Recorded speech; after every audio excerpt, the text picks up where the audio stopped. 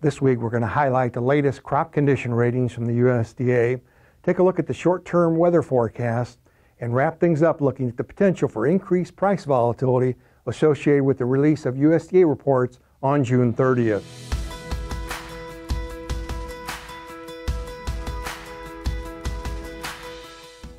Hi, this is Brian Basting with Advanced Trading. Let's talk about the soybean market.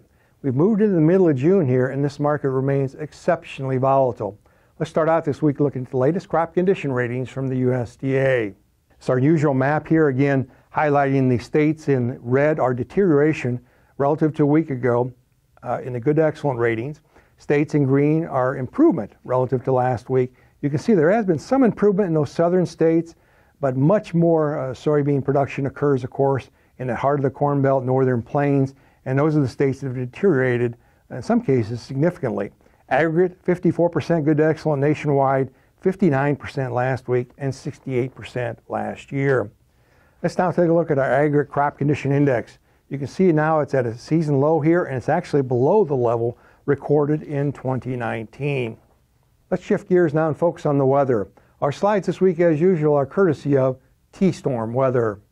We're going to start out this week looking at a 30-day precip map as a proxy for subsoil moisture. You can see here, unfortunately, there's quite a bit of red on this map here from middle of May to the middle of June. Exceptions are western Kansas moving north into parts of the northern plains. Let's now focus on the short-term weather forecast. We're looking here at Saturday of Sunday this week. All that area covered in orange is looking at fairly dry and very warm to hot conditions the next few days.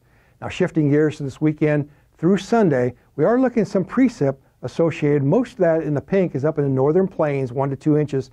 This green area here is as much as a half to 1.5 inches of rain, but as you move further south and further east, you can see it's projected to be fairly dry. Let's now look into a very important system, Sunday through Monday of next week. Quite a bit of green on that map there. That's 1/4 to 3/4 of an inch. Will those amounts be realized? Will it be less than that or more than that? We'll keep a close eye on that for you.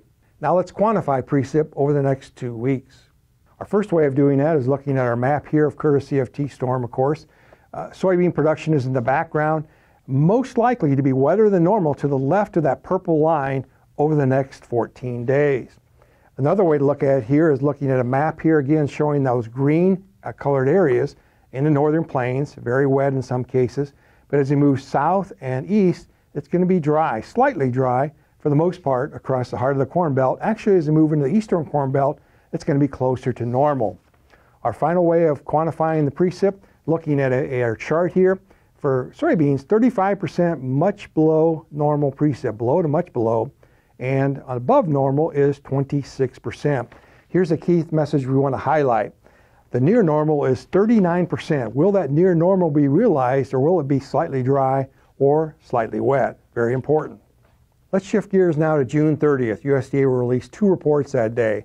Updated acreage report, which will give us an update of the actual planted acreage this spring, and grain stocks on June 1st. We're going to take a look at price changes on the day that those reports are released. What this chart shows here is SN, or old crop July bean futures, they are SX. New crop soybean futures for November. Look at the change from the previous day. Now last year there wasn't much of a change, but look at some of those other years. Sharply higher, sharply lower.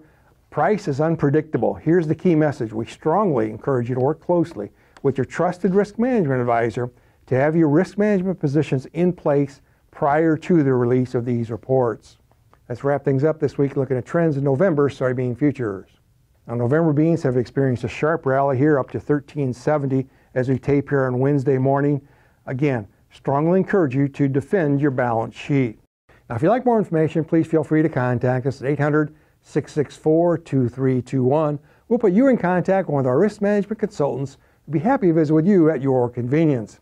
And remember, we upload every Wednesday. Make sure to subscribe to our channel and never miss an upload. Thanks a lot. Have a good week.